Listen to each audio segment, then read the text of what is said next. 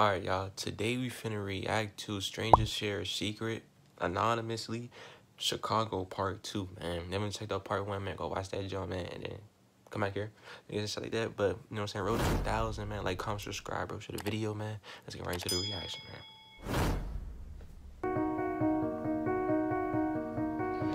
man. Okay, so I guess my secret is that I'm mildly afraid of pregnant people. What? Just the idea of like having a whole entire human just like incubating inside of you until it's ready to pop and claw its way out of your body is just a little terrifying, but child life and birth is beautiful, or all that jazz. What the fuck? So when I was younger, I lost someone very close and very important to me. And since then, I try to do everything I can for others, to be with them, to support them. And sometimes it comes off as a lot, but I really try my best to make everyone feel as close and as welcome as possible. And doesn't always come off in the most calm way, but I really hope people know that I'm always rooting for them, whether we're super close or we just met.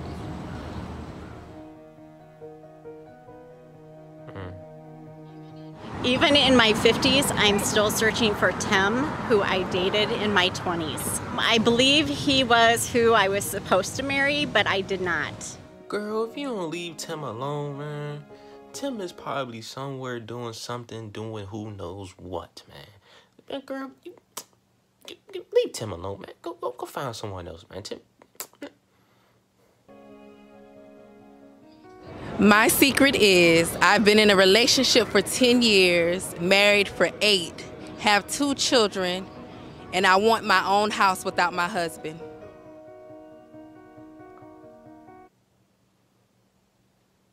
I've been in a relationship for 10 years, married for 8. 2. Why would you want a house without your husband? Like, well, why? Why would you want that? So I was visiting my friends for the weekend and I was driving. It was late at night, it was dark, rainy, and I was crossing this 4-way stop, and there's people that were also going across the street, but they went basically behind the car that I was approaching and not on the crosswalk. So I'm driving, passing forward, and all of a sudden these people come from the underside of the truck that I'm going past, and I hit this girl with my car, and she rolls up on my hood and then tumbles down and hits the ground. And I was just like, oh my gosh, are you okay? And her friends are like, what the f***, are you so serious? Like, why did you do that? Like, blah, blah, blah. And I was like, is she okay? And they're like, she's fine, she's fine. And they walked away into the night with nothing ever happening, no cops called, no serious injuries. I thought I was done for. Thought I was gonna have to tell my dad, and I was just, it was the most perfect situation to hit a person, so that's my secret. The most perfect situation to hit a person? I mean, I guess, bro. I guess my secret would be that I'm always trying to be a better version of myself, but I'm never always meeting that expectation, I guess. I'm always comparing myself to others and trying to meet their expectations, but it never really correlates for me. So I guess that's one of my flaws. One time I was at my grandmother's house and she made me and my cousin like 30 chicken nuggets, and she only fed us 6 because she wants us to keep our girlish figure. And then I started going to therapy.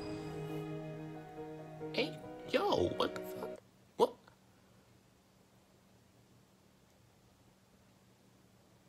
I think grandma should let you eat the chicken nuggets. I mean, you were young, keep your gut. I don't really have much to say about that, man. I don't even know. I'm really freaked out by twins. It freaks me out way too much. What the fuck, bro? I think twins are cool. When I was younger and when it would rain, I would drink the puddle of water on the ground because I was too lazy to go to the water hole.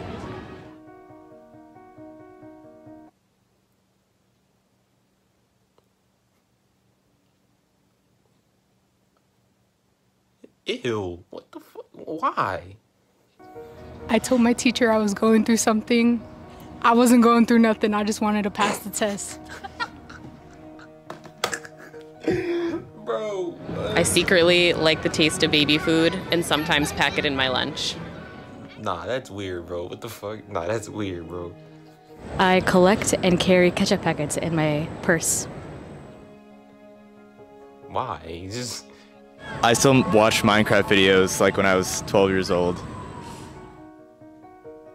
I don't think there's nothing wrong with that. Nah, that's cool. It was the 5th grade. I was at my friend's house. We were in his room. We were lying on the floor drawing in our sketchbooks when I felt like I needed to go to the bathroom. So I got up, I went into the bathroom, and it was diarrhea. It was terrible, terrible diarrhea. I look at the thing where you put the toilet paper. There's nothing on there. I look inside the little cupboard under the sink. There's nothing in there. I'm torn, and I don't know what to do. So I look at my socks that are on my feet. I take them off, and that's what I have to use. I'm standing there with shit-covered socks in my hands, not knowing what to do. So I put them in my pockets and I walk out. You could have asked, bro, for some tissue, bro. You could be like, bro, I need some tissue, bro. You didn't have to use your socks, bro. Let me ask y'all this. No toilet paper, bro. You in his situation with no toilet paper, bro. Well, what y'all using, man? Bro uses socks. I don't know what the fuck I would use. I ain't gonna lie, bro. I might have to use the socks too, bro. No, bro. So when I began my search for work, I didn't have a place to live and ended up couch surfing quite a lot. And I would go to meetups in the industry by going online to try to find out where are some great places where people can network and connect. I didn't have a job at the time, but I didn't want people to know that I didn't have a job. So at one point during our meetups and networking events, I received a business card. And so I ended up taking this business card, heading to FedEx Kinko's, and taking this business card, changing the name and phone number and email address to my own. And then I would go to future networking events with this business card, adjusted to say my name. And that's how I was able to make my way into more meetups and eventually into a part-time job that turned into a full-time job. So it was kind of a secret that I took someone else's business card to adjust it for my own name, but in the end, it helped me start my career. Hey, man, you got to do what you That's my gotta story. do, man. At least you got your full-time job, bro. My secret is that I secretly wish that me and my best friend wouldn't have got into it and that we could mend our relationship, but I know it's not going to happen. So I'm just better with knowing the things that I know and knowing that her and her family is okay. Type shit. All right, I feel like a secret that I have is that some of my close friends, like I would consider close, they don't respect me enough, nor do I feel like they put enough energy or effort that I would show to them in a sense. But I don't know, I feel like it's kind of hard, and I don't want to confront them because they're really close to me, but I don't know what I should do. Bro. Give him around them, bro. Give him around them, bro. Who holds the secret? We do. I do. And in knowing this, I have chosen to heal with you. Gifted this opportunity just thinking about my secrets and knowing that I have been revealing some secrets to individuals that I felt was very, very important to me. And one of those individuals that I just felt, I want to make sure you always are protected any way I could. And doing that, I had to let a secret be known to my 18-year-old son. And that secret was the why. Why do you feel a need to not connect with your dad in such a way that is harmonious as we would want it to be? Bro, what are you talking about? As I thought about it, I felt a need to tell my son the secret because I wanted to make sure I was being fair to him, like I would have loved for generations of many times others being fair to me as a child. So as his mom, I let him receive something that was so heavy on me for years, but with the focus of protecting him. So I would keep him away from his granddad in a way, because I said, well, I want to make sure that I guide this relationship in a way that I feel that when he becomes an adult, he can handle himself. But as a child, I want him to know that my dealing with granddad can be very uncomfortable. And that uncomfortableness started at the age of 19. And here I am at 44, just letting my son know at 18 the secret. I know that when it comes to mental health, it can be very overwhelming. And that's the reason why I share with you all lovingly that secret that I am now expressing healing in this present moment. Because when it comes to the choice, I have chosen to heal in all areas of my life as best as I can.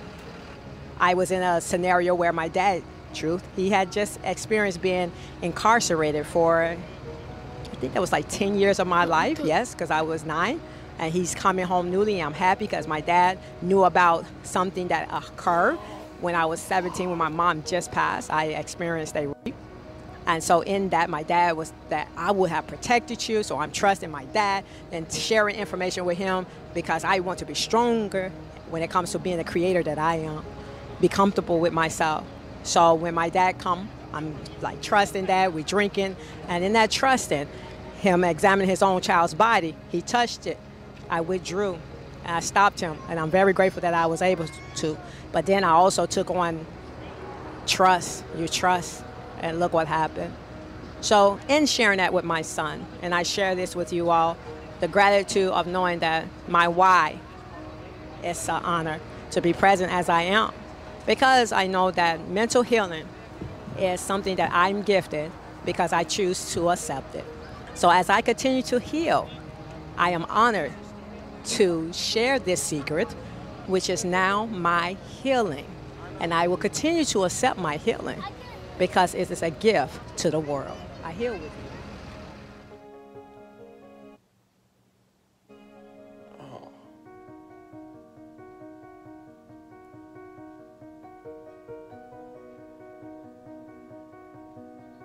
Hey everyone. Oh, Lord, she took forever, bro.